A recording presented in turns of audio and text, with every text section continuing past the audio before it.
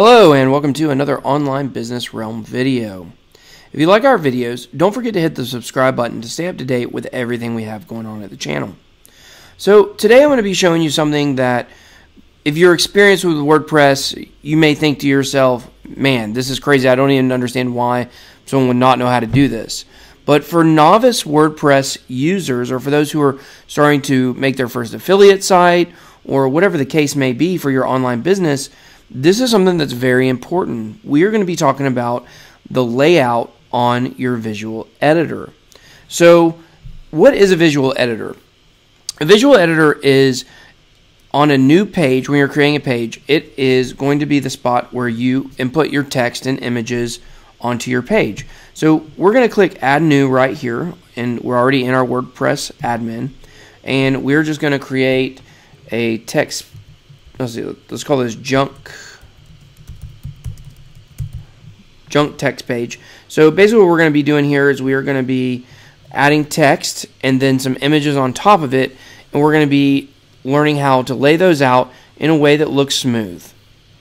So this is the visual editor right here. As you see, we have 3 tabs because if you watch one of our other videos, you'll see we've already installed Page Builder onto this website. Page Builder is a layout designer for a whole page, but right now we're just going to be working with the visual editor. So you also have the text tab, which is going to be some HTML coding, which we're not going to really worry about right now. So this is your visual editor, and a lot of people, what they're going to do is they're going to add text. So we're just going to add some junk text here because it doesn't really matter what our text is for this purpose. So we're going to add this here. Okay, so as you can see, we have our text, and it's on our page. If we go ahead and hit preview to the right, it's going to show you what that text looks like on the page. Now, if you're the type of person who is maybe starting a blog, maybe it's a personal blog that you're going to try to turn into a money maker for you, most people are going to just put text in. I have seen so many blog websites that the only thing on each page is text. It looks just like this. And if you ask me, that's super boring. No one's going to continue to come to a website that's only text. I mean, think about it. Think about the things that are huge in marketing right now. Video, images. Think about Instagram and all the effort that goes into creating a good Instagram account and having beautiful pictures. People want content that's going to keep them engaged. If you go to a website and this is what you see, unless you're looking for a very specific piece of information, you're just not going to look at it. And you're certainly not going to want to follow that blog daily if all it is a bunch of text. So how can we make this text go well with some images? Well, I'll show you what a lot of people do. Is a lot of people they'll want to add an image, so they'll click here, they'll want to add an image to the top. Let's say add media, and let's add some files here. Okay, I've got some files added here that we'll be able to use and kind of demonstrate what it is that we want to do.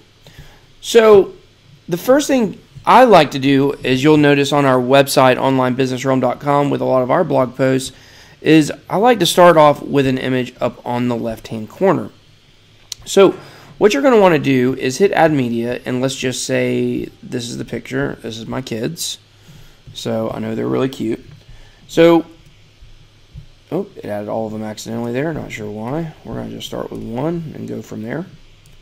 So we've got one. As you can see, when I inserted the picture, it automatically put it with no alignment. You can tell when it's no alignment because you can hover and it says no alignment, but it'll show just something at the top, something at the bottom, and then just a square for the image. If you look here with the align left, you'll see it shows the square represents an image, and then this is text. So if I want to align it to the left, all I do is hit that button there. So not sure why there's a couple. Let's go ahead and line that back up there. Okay, so now I have that image here. Now, if we hit preview, just look how it changes the dynamics of this page immediately. Boom, an image right there. So if we were to hit align center, then you'll see it's going to put it at the top. Now, look at how this changes the layout here of this page. It looks kind of clunky. All of a sudden now we've got an image at the top. The text is really in too tight here. You can adjust that. But look at all this white space over here. We don't want to have a ton of white space. So, especially within a post. We could align it to the right by hitting the right align, and you'll see now the picture is on the right. And if we hit preview, you'll see that this is still a better option. This actually looks pretty good with it like this. Now, something to pay close attention to is where you have your cursor when you insert the photo. So I had the cursor right here to the left, and I clicked Add Media, and I added the photo.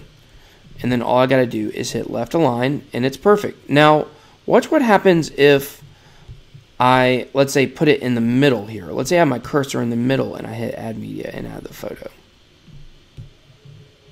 Now it looks crazy.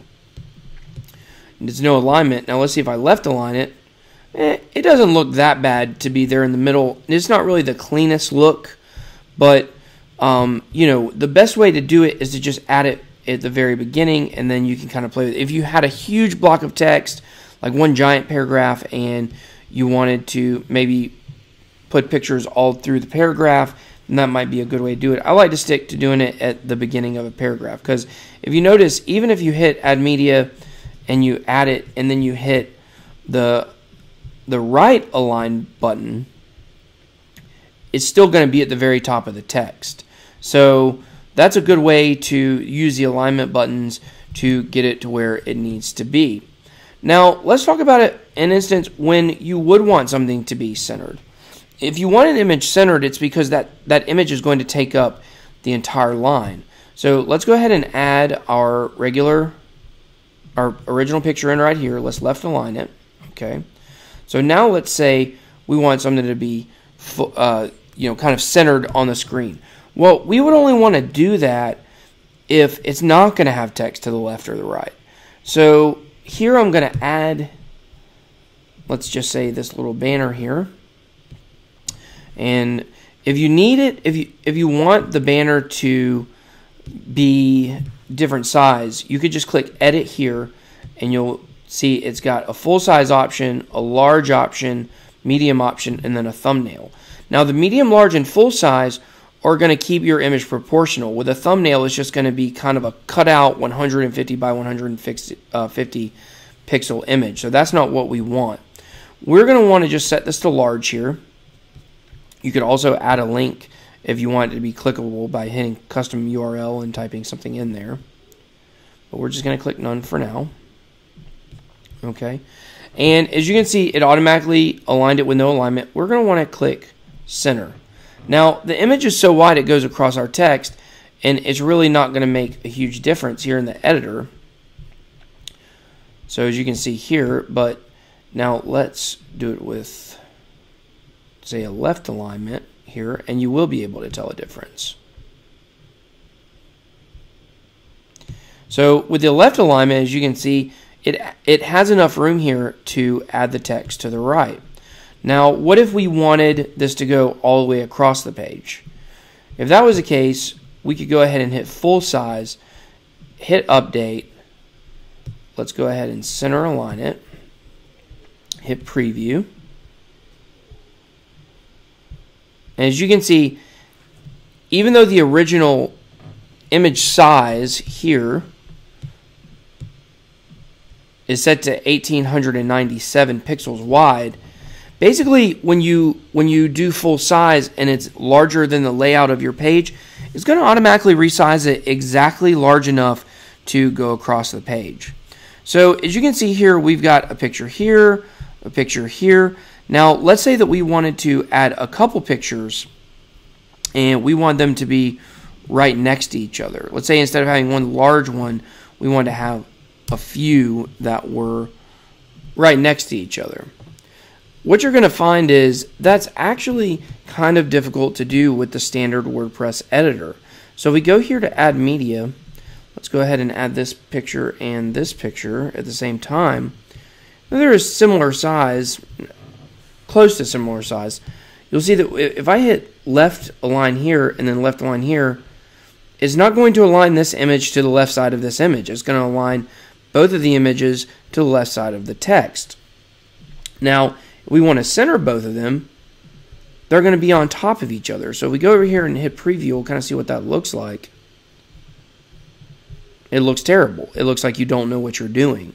So that's why I'm a heavy advocate for the page builder by site origin, because if you were to use that layout editor, you would be able to put these two images beside each other. Now, you could, with some coding, put these two images beside each other, but I like to stick to methods that are coding friendly, to where you don't have to code, because to me that's pretty friendly. So it's going to be hard for you to put two images right next to each other without maybe making them into maybe one image itself or something like that. Just for your standard WordPress user who is not an in-depth graphic designer, you're not going to be able to get the look you want here. So that's why I really suggest using these two methods of taking something that spans across the page and inserting it in between two paragraphs of text, and taking one image that is a square or a smaller image that's maybe a circle and put it on the left line of your text. This is going to look a lot better than if we just say put a image in the middle of the text that was a square, that there was a lot of white space on the left or the right.